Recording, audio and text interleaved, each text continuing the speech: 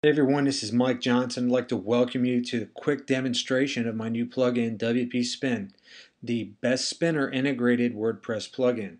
Now, if you're not familiar with the Best Spinner, know that it is a very popular, probably the most popular desktop spinning tool on the market. It is a Windows tool that has literally hundreds of thousands of synonyms built by its users in a common database, and it has an API that allows this information to be shared across the web.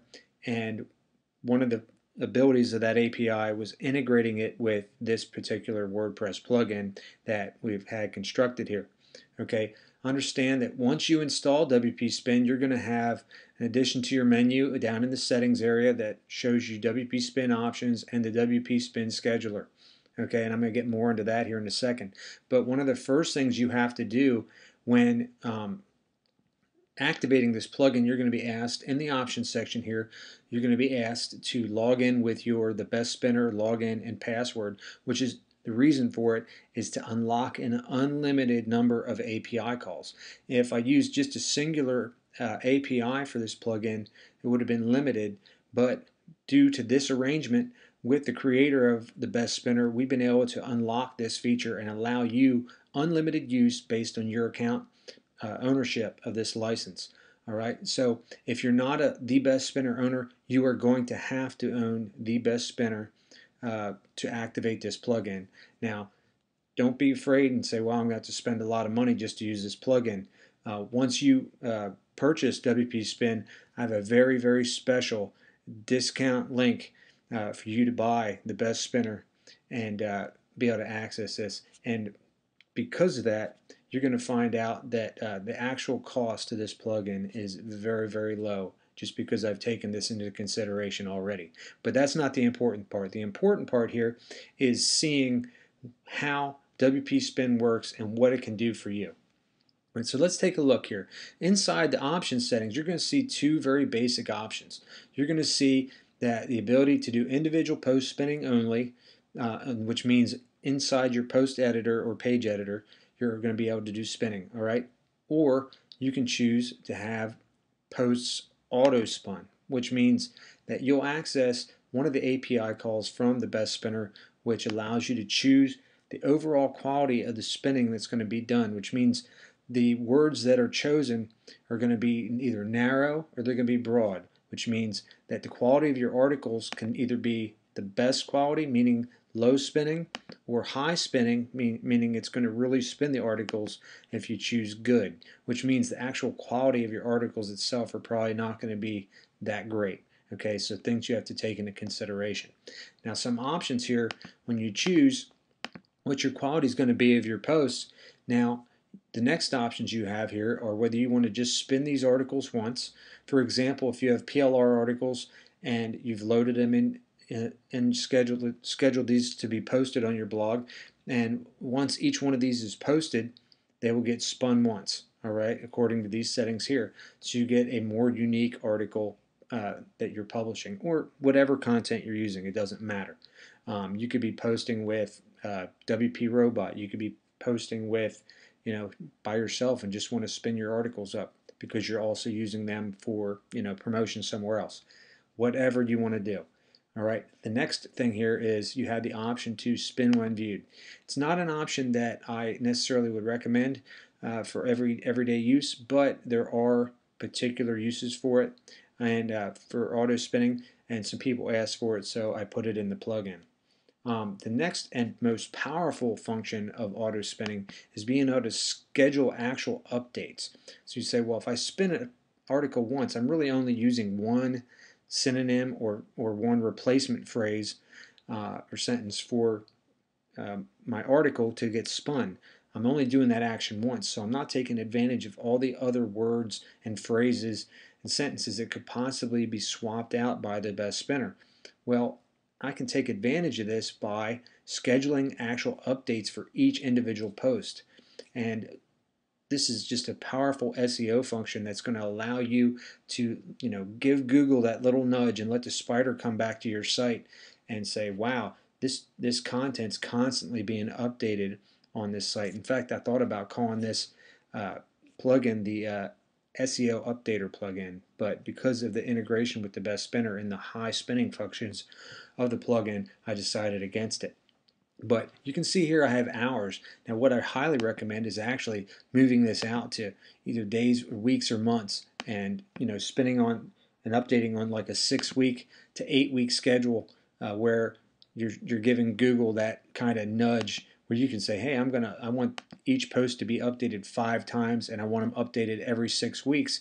And what's going to happen when you do that is down here in your WP Spin scheduler, you're going to see all those updates scheduled.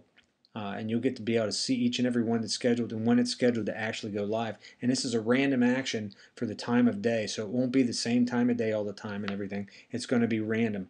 Okay, so that is one of the most powerful functions of this, but you can also do this manually, which gives you the ultimate control of the WP Spin functions and the SEO friendliness of it, being able to use unique content. Now, even though I chose auto spinning all posts here, I can still do all the manual in-post actions that I want to do. I can update content and change anything I want, regardless if it's being auto spun or not. Okay, but I can also choose to not auto spin and just choose individual post spinning only.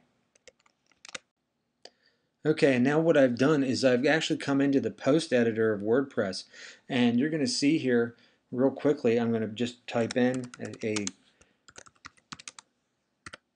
a quick test here, and I've got some article content that I'm going to input here into my post editor that I pulled from eZine articles, and you're going to see here that there's 2 icons that pop up in the post editor, and that is an A icon and an S icon. Now what the A icon does for us is, even though I've chosen individual post spinning, I can now come in to this portion of my post editor, click on A, and you can see I have the same ability to go in here and auto spin my article. I can choose to auto spin it anyway, the same functions I did from the main settings page, and I can add in more words that I want to exclude for this particular post and use that as part of the spinning functions for this particular article.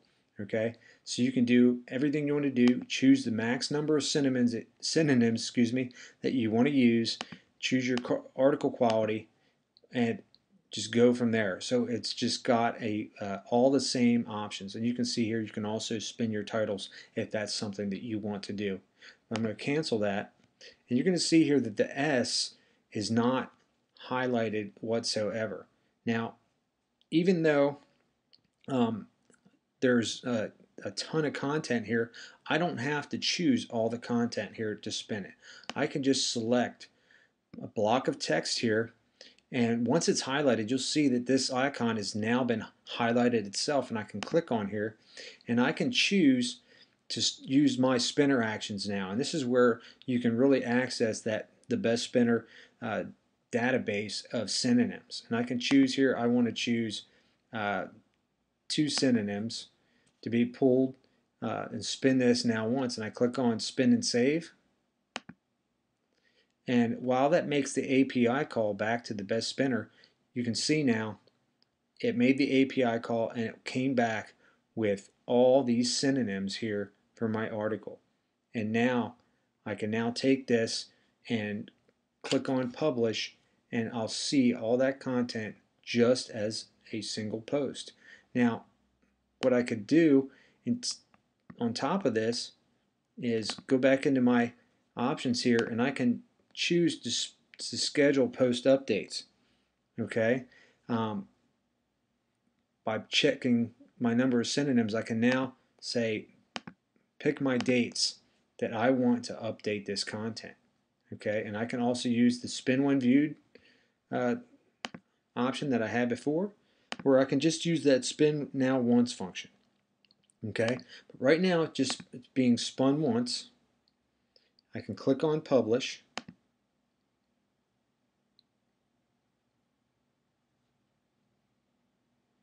and I'll take a quick look at this post and open this in a new window. You're going to see here that this is now posted just like any other post would be posted. Okay? Perfect content written out just like it was written out, but it has been spun as you saw on the page. Okay, I'm going to click out of this and go back here, and note an important portion of this is I can still add in my own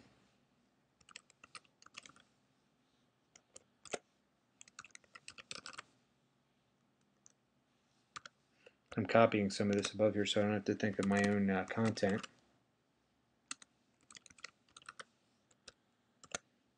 I can add in my own content here to be spun. I can click on update, and let's take a look at that post once again here now. Open this in a new window. You're going to see that area where I created that content, that spinner syntax right there is just showing one word from that particular content.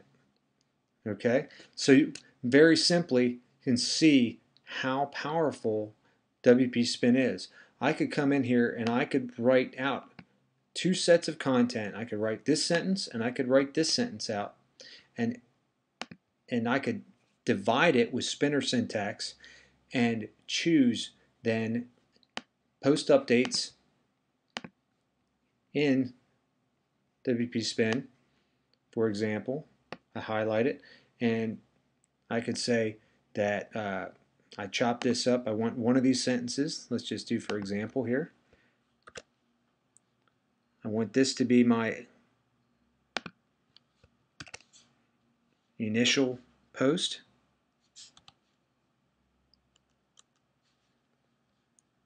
And this to be my secondary post. All right. Now, because I did that, I can highlight this and I can schedule my updates.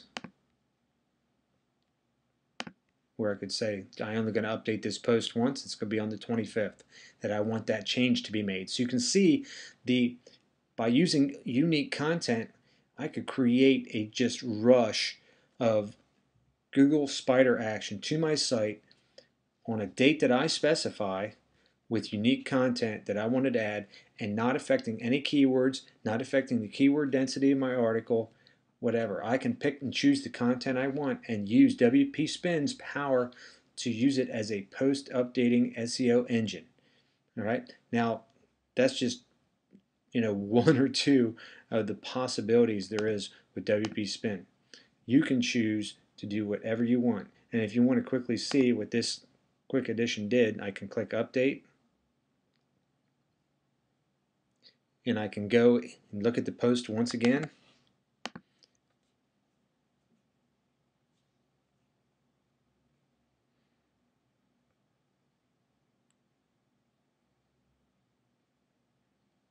And you can see how that paragraph is now trimmed down into the sentences that I had picked. I'm sorry, right here.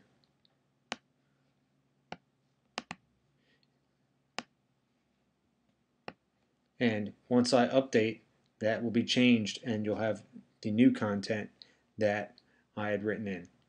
Okay, so there are many ways to use WP Spin. It's entirely up to you how you want to use it. All right, that's the end of the demonstration for WP Spin. I hope you liked it, and it'll be coming available on January 4th. Take advantage and make sure you're on the list now.